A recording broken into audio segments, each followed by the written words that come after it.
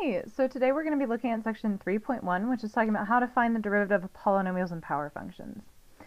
So what we have been doing is that we've been finding the derivative of a function f of x, which we have been calling f prime, which you can also call d of f of x divided by dx. Remember, the d stands for the change of your function divided by the change of your x variable, which is also called dy over dx, so how y is changing as x changes. And we've been using either two different limit definitions of the derivative. Either the limit of f of x minus f of a over x minus a as x approaches a, or the limit as h approaches 0 of f of a plus h minus f of a divided by h. Now, here is why chapter 3 is probably my favorite chapter and so cool. Is because instead of having to use these limit definitions, now we just get these really quick, awesome rules. So let's go ahead and go through these rules and see why some of them work. So first, if c is a constant, then the derivative of a constant function is going to be 0. The reason is because if you graph a constant function, it's just a straight line, which means that it's going to have a slope equal to 0. The next one states that if you're raising a function x to an n power, then the derivative is going to bring that power down in front and then subtract 1 from that power. So remember, the power comes down in front, now the new power is that power minus 1.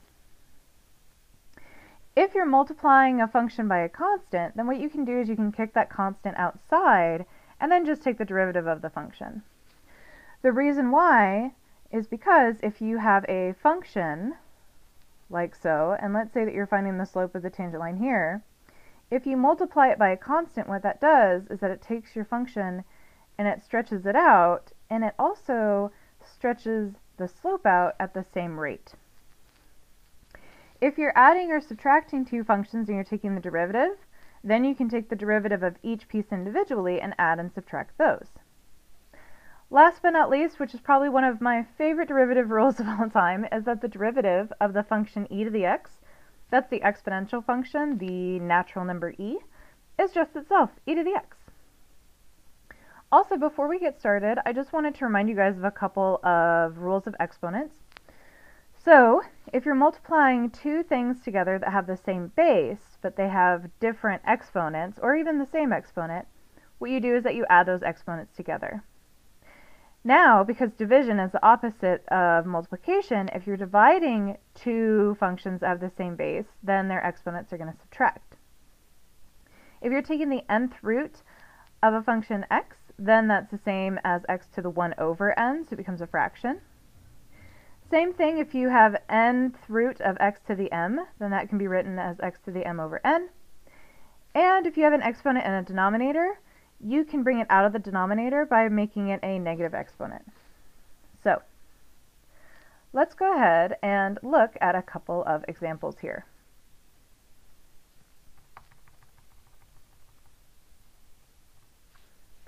So, let's use the definition and then use the derivative rules to find f prime of 2 given f of x equals x. Let's make that squared just to make our life a little bit easier. X squared plus 3x minus 1. So if we use one of our limit definitions, okay, let's go ahead and do the limit as h approaches 0, okay, and that would be x plus h squared plus 3 times x plus h minus 1 minus x squared plus 3x minus 1, all divided by h. So what I'm doing is I'm using the formula from section 2.7. So if I expand this out, what I'm going to get is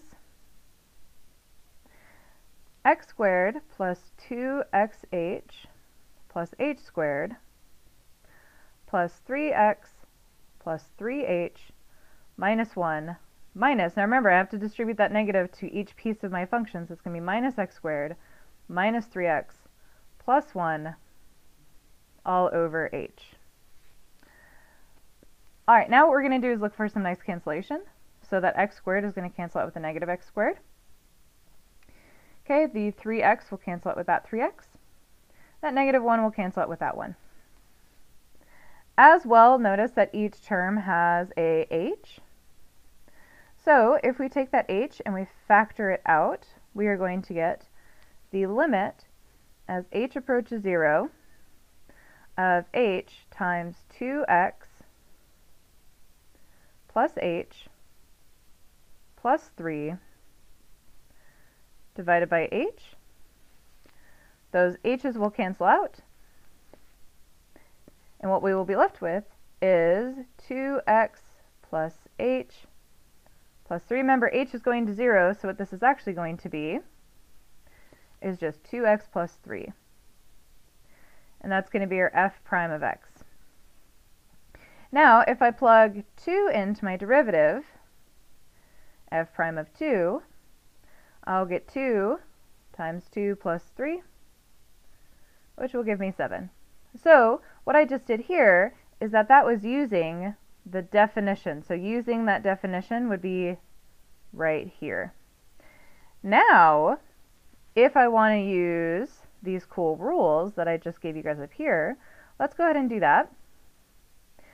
So if I wanted to take the derivative of the function f of x equals x squared plus 3x minus 1, well, f prime of x would be, well, since each of these pieces are being added or subtracted, I could just look at taking the derivative of each piece individually. So, using that power rule, that's the second rule we have up there, if I have x squared, that 2 is going to come down in front, and that's going to give me 2x, and I'm going to subtract 1 from the exponent, so that'll be to the first. Plus, now I'm going to take the derivative of this next piece. Remember, 3x, you can think of that as 3x to the first. Since I'm multiplying by 3, the 3 is just going to hang out. That is by the third rule right here. So I'm going to have 3 times, now the derivative of x to the first is going to be 1 times x to the, now if I have x to the first, I subtract 1 from the exponent, it's going to be x to the 0. Minus, then the derivative of 1, well 1 is just a number, it's a constant, so what's its slope? Its slope is 0. So if I clean this up a little bit, I'm going to have f prime of x equals 2x plus 3. Now look here, the reason that is because x to the 0, anything to the 0 power is going to give you 1. Okay, so that's going to be 3 times 1, which will give you 3. Now what I can do is I can just plug that 2 in like I did above and get the same thing, which is 7. Now look at how much less work that was, right? All I had to do was move some stuff around. So let's continue to practice these with these following examples. So it says that we want to find the derivative of the following functions using the derivative rules. That means that we don't want to use the limit definition. So on this first one, I want to find the derivative of y equals the square root of x. Now before I start, I'm going to rewrite that as x to the 1/2. The reason is because that's the square root of x. And remember, by those power rules, I can rewrite it like this. So the derivative will be, well, I need to take that exponent and bring it down in front. And then it's going to be x to the, and then remember, I have to subtract 1 from that, so it's going to be x to the negative 1/2. Now, if you want to rewrite this for the homework, which you will want to, that would be 1 divided by 2. And remember, that's a negative exponent, so I can put in the denominator and make it positive 1/2, which would be the same thing as the square root of x. And that would be my answer. Now on the next one, don't have to rewrite anything, these look pretty straightforward. So if we're multiplying by a constant, that constant hangs out. And then we're just going to take the derivative of this piece with the x in it. So what's the derivative of x to the 5th? It would be 5x to the 4th. Remember, because that derivative makes that exponent come down in front, and then we have to subtract 1 from the exponent. Plus, the derivative of x to the 1st would be 1 times x to the 0 minus, and the derivative of 7, again, 7 is just a constant, so the derivative would be 0. Now again, we don't want to leave it like this, we want to clean it up. So this would be 15 x to the 4th plus 1. Great. Now if we take the derivative of the next function, we do want to expand it out. And here's why. The reason why is because right here I have two pieces being multiplied together. And nowhere in these rules that I set up at the very beginning did I say anything about two functions being multiplied. I did say if you're multiplying by a constant, you can leave the constant on front. And I did say if you're adding or subtracting, then you can take the derivative of each piece. What we're going to learn in the next section is that it's actually going to get more complicated if you're multiplying. So for right now, we need to expand that out before we take the derivative. So our function f of x is going to be e to the x plus 7x to the 6th minus 21x squared. And then when we take the derivative of e to the x is just e to the x plus, now the derivative on this one, we're going to bring that 6 down in front. So 6 times 7 is going to give us 42 x to the 5th minus 42x. Again, remember if you're multiplying your function by a constant, then that constant just hangs out in front. So this is so much easier than using the limit definition, isn't it? And this is so nice because now we have the derivative function. So if we want to find the derivative at multiple places or look at the derivative's behavior over a long period of time, now we have a cool function that'll help us do that. All right, let's do a couple more examples. By the way, if you want to pause the video and just take a whack at these by yourself, feel free to do that. That would be awesome. Now this next one, D, we have g of x equals 10x to the 8th plus 4x to the 7th divided by 2x to the 5th.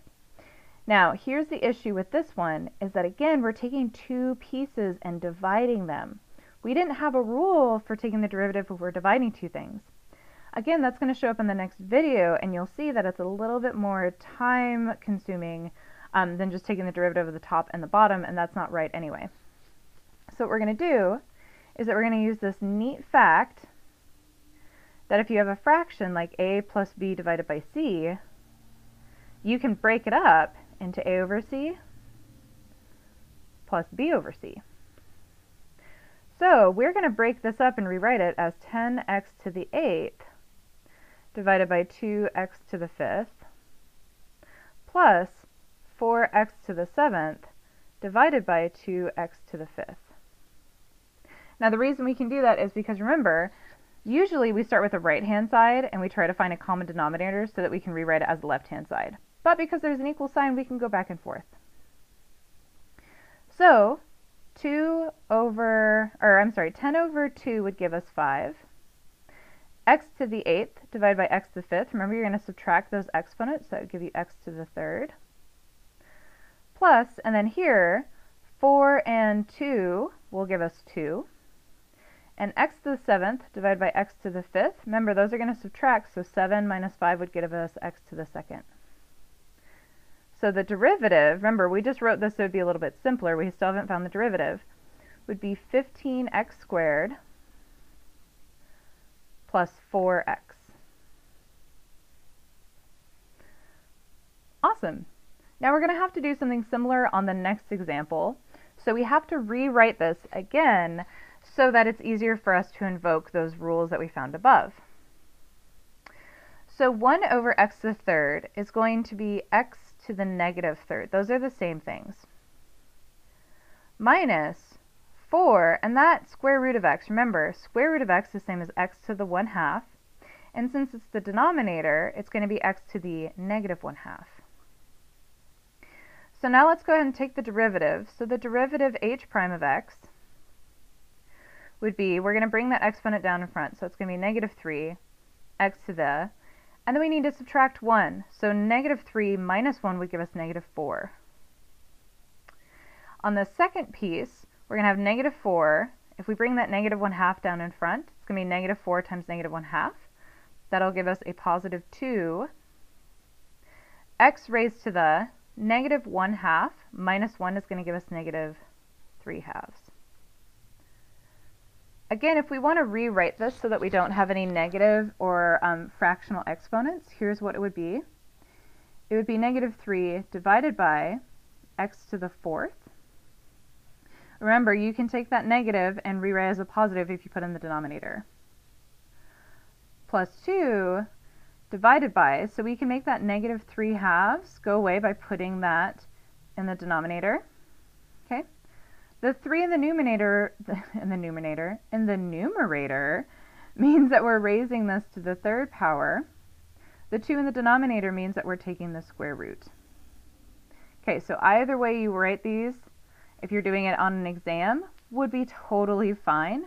If you're doing it on the homework, it's going to prefer that you write it this way. All right, last but not least, we want to find the derivative of y equals z to the 20th. Now, be careful. What you might think is, or not z, I'm sorry, 7 to the 20th. What you might think is, oh, I'm going to bring that 20 down in front, and then I'm going to subtract 1 from the exponent, and I'll be done. But here's the thing. 7 to the 20th is a number. So because there's no x value, it's just a constant function. There's nothing changing about it. So the derivative then, sneaky, is just going to be 0. Remember, there's no x, so nothing's changing. There's no variable. It's just a constant, even though it's a huge constant. All right, last example. So we want to find the equation of the tangent line given this function at the point p 0, 3. So first we're going to take the derivative using those derivative rules from above. So the derivative of e to the x is just e to the x. That 4 is going to hang out in front, and then we're going to bring the 3 exponent down, so it's going to be 12x squared. And remember, the derivative of that 2, because it's a constant, is going to be 0. Now if we want to find the derivative, which is the slope of the tangent line, we want to find the slope of the tangent line at that point 0, 3. So we're going to plug 0 in to our derivative.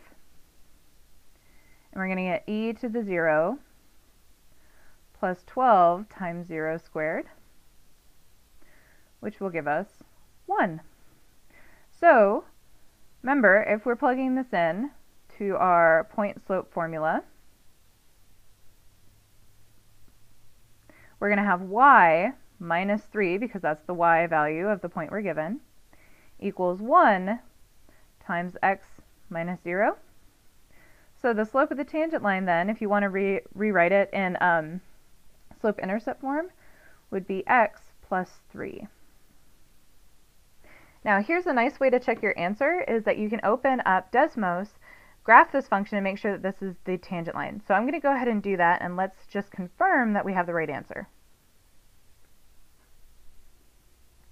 All right, so I've typed in our function, which is e to the x plus 4x cubed plus 2, and we want to confirm that we have the right tangent line. So remember, we're trying to find the line tangent to the point 0, 3, so that would be that point right there. So we found y equals x plus 3, and if I'm looking at this, I'm going to go ahead and put in projector mode so it's a little bit easier to see. It does in fact look like that line is very tangent to our function, so we did a great job. Now let's say that you goofed up somewhere. It's going to be pretty quick for you to see that you goofed up, because if you got 2, for example, in front of your x, then you can see that's not tangent, right? It's going through our function instead of hugging it. Same thing if you accidentally had negative 3, then what you're going to see is that our function doesn't hit our graph where it's supposed to. So I'm always a really big fan of checking your work by graphing your answer.